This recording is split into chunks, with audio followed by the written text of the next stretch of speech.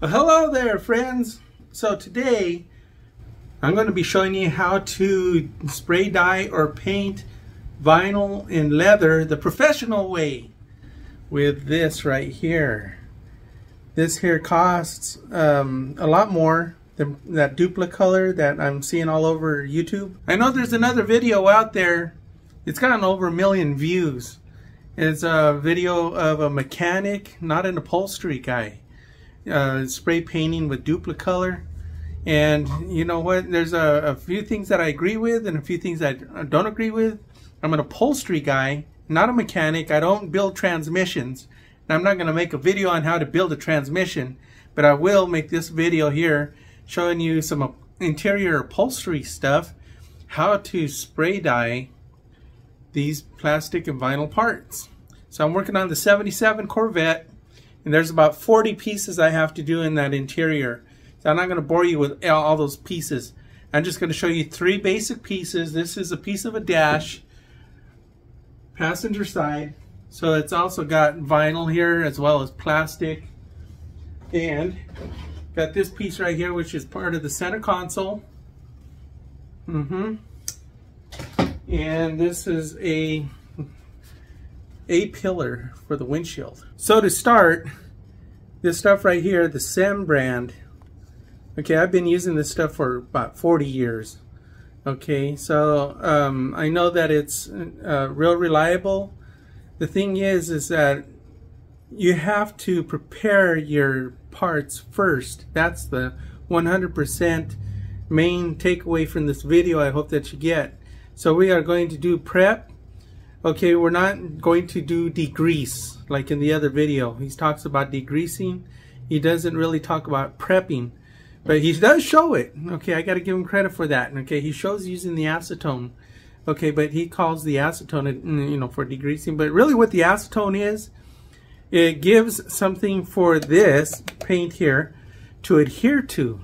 Okay, like when you go to paint a car, you got to scuff and scratch the old paint for the new paint to adhere. And that's exactly what we're doing with the acetone. Okay, now this stuff here, what it really is, it's a lacquer paint in a can. Okay, it's really hard to find lacquer paint. You know, if you go to Home Depot or wherever, you're going to find spray cans. Okay, but it's almost always going to be enamel. Okay, so one of the other things that we do in the prep work with the acetone is you take off any old oils or greases. The silicone based spray that everybody sprays on the vinyl, and it kind of sounds like Armor Fall. So anyway, we're not, you know, people have used that stuff through the years. Okay, we're talking 1977 here, and guaranteed somebody probably sprayed that all over this vinyl and plastic. So that's why we have to wipe it all off with the acetone. Get rid of all of that, because what if we don't, we're going to get what's called a fisheye, where the paint won't stick and there'll be like little circles all over the place. It's funny, you know, if this is happening to you, you're probably laughing right now because you know what I'm talking about. So just like always, nothing is sponsored on my channel. I pay for everything. I don't go around begging for sponsorships. So one thing that's never mentioned in other videos that I noticed, they never talk about the longevity of anything that you spray on vinyl or plastic, especially the plastic. So here's the truth, okay? Ask me how I know about this. I discovered, you know, because I had to learn something 35 or 40 years ago myself. So anything that you spray on vinyl or plastic is not permanent. You hear that? It's not permanent. So it will scratch, okay? So it's nice to have a color like maybe black, where if it does scratch, it's easy to touch up, okay? But don't count on this being a permanent solution. The other thing is, if you're changing colors, say your part was originally a light gray and you want to paint it black, okay, it looks good for a while, okay? But you know what? The second it scratches, you're going to see gray, a big gray scratch next to your nice beautiful black painted piece.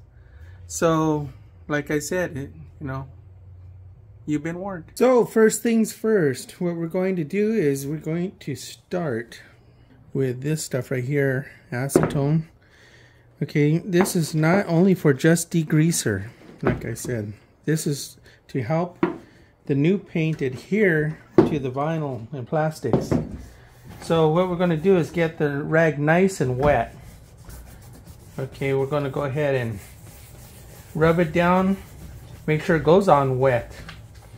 Thing about acetone is it dries quickly. So don't worry about putting too much on. The other thing, when you use an acetone, it's always a good idea to use some kind of rubber glove. If you don't, it's going to dry out your skin. And your other half isn't going to like that.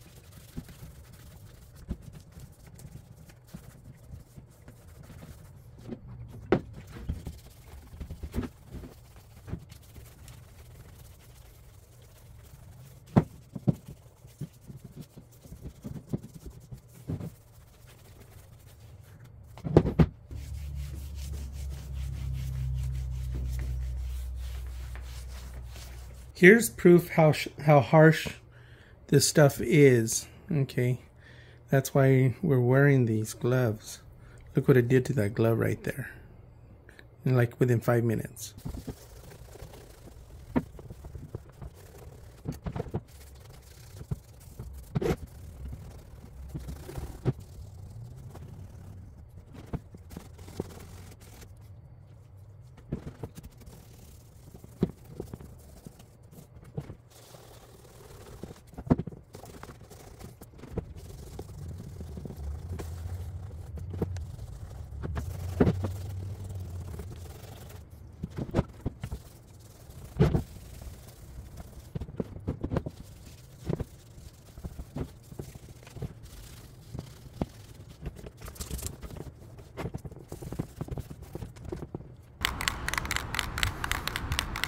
So I'm working outside, so I don't want a bunch of overspray inside the shop. So the first thing we're going to do is we're going to be spraying on the perimeter on the outside and all the hidden places, the back sides if there's any, because we don't want to miss any of those, because sometimes they'll be seen.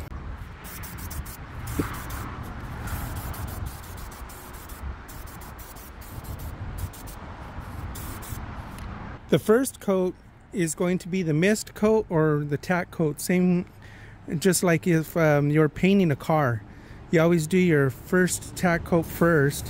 What that does is it gives the paint something to adhere to.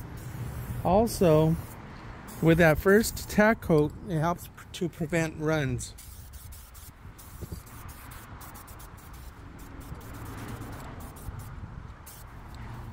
Unless if you're in a cold winter climate, because it's lacquer, it sets up really fast, regardless of really the temperature.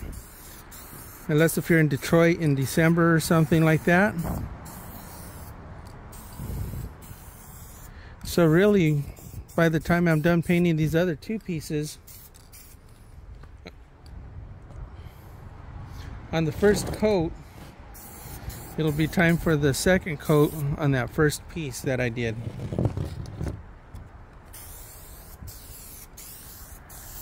Overlapping strokes. Just like that. With like a semi-gloss finish is what you're looking for. Not too heavy, not too thin.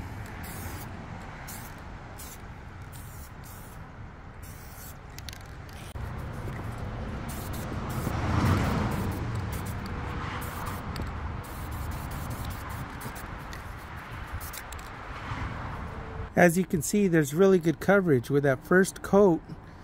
It looks pretty good, but you know what? Being that it's lacquer, it doesn't go on very thick, so it goes on really thin. So this is the second coat. So this is really like real time. I'm not really waiting. It's about 75 degrees out here now. Light humidity. Got a breeze blowing out here. That's why I'm spraying a little bit closer, so my material's not going to just float away. So that's the second coat right there. I could probably just leave it like that if I wanted to.